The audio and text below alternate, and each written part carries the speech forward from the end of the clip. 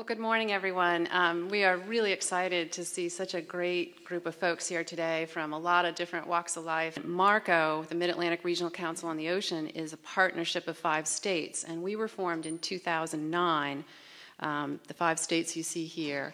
And our little motto is working to enhance vitality of the region's ocean ecosystem and economy, always trying to deal with both sides of that.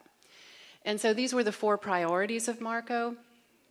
Protecting the habitats, supporting offshore renewable energy, preparing for impacts of climate change, and promoting coastal water quality improvements. So those are sort of our guiding priorities that we keep an eye on, and what, as time went on, we realized those are really important aspects of ocean planning. And so as we think about those 4 priorities, most all of them do fit into a larger sense of ocean planning. And so one of the first things we realized was that we have a lot of data, but it's in scattered places, and it's very difficult for anyone to figure out and understand the big picture. So the first thing we did was start our ocean data portal, and the web address is there. If you haven't been to the site, please go. There's just so much information that's pulled together in one place now that really makes it much easier for us to understand. And then in 2010, we had the National Ocean Policy established under executive order, and that was what set up the notion of having regional planning bodies. And so in 2013, the regional planning body was formed in the Mid-Atlantic. And this is different from MARCO in that it includes the federal agencies, one more state, Pennsylvania, the Shinnecock Tribe, the Pamunkey Tribe, and the Mid-Atlantic Fisheries Management Council. So those are the entities that are tasked with developing a regional ocean action plan. And just to go back here, these are really what the RPB is supposed to do. So we're supposed to prepare for the future, for new and expanded uses in the Mid-Atlantic, make more informed decisions, and that's what we're talking about today, is developing the data so that we can make more informed decisions. Increase coordination across agencies, try to break down the stovepipes that exist and have us all working together toward one goal. And engaging stakeholders to really get more people involved in ocean planning. I think it's hard for a lot of us. We're very local. We think about our own backyard, and the ocean's been a bit of an orphan out there. So this is a huge opportunity for us, especially us in the States who haven't had any real say beyond 3 miles to work with federal agencies.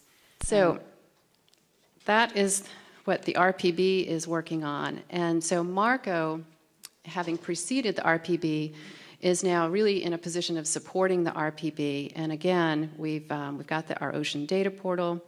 We've started with this regional ocean assessment, and the team that's up here now is going to talk to you about that in a minute.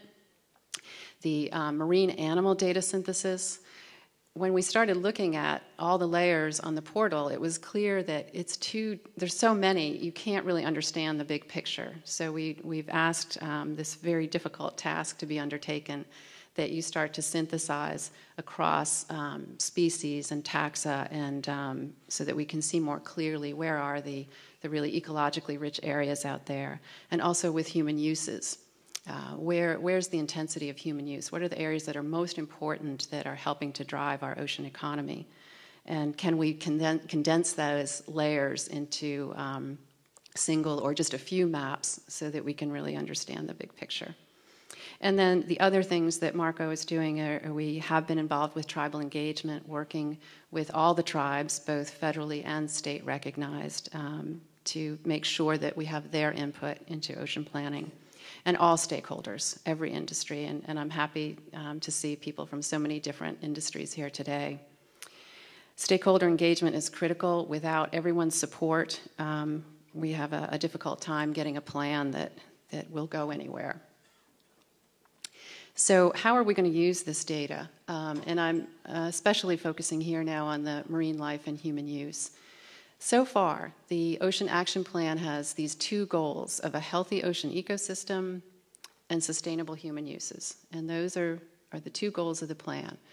Under healthy ocean ecosystems, one of the things that the RPB is considering is the identification of ecologically rich areas and region-wide features, as well as the areas of human use, so that we can go through a little process. And the process is simply that once we identify these areas, we set up teams of state, federal, tribal stakeholders, scientists, to then do a more in-depth assessment of that area and determine, is it in good shape? If it is, great, move on to the next area. If it's not, why not? Is something causing degradation in that area? If so, what's the federal management agency there that has responsibility for that could do something about it?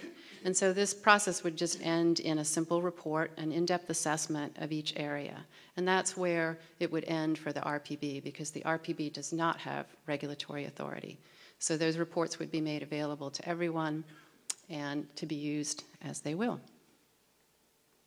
So these are just real quickly the next steps that we're taking. We are going to be putting out elements of the draft action plan on March 8th, so keep an eye out for that from the RPB and the website there. At the end of March, the RPB will be meeting in Baltimore to go over that and receive more public input. We are also planning a workshop with scientists to do some more vetting of the marine life data analysis. And then in June, there will be the public release of the Ocean Action Plan. And there'll be a 45-day comment period for that. And then the RPB will meet again in September to finalize it, and then the plan will be submitted to the National Ocean Council for approval. And hopefully all will go well. So that's it for the quick, brief overview.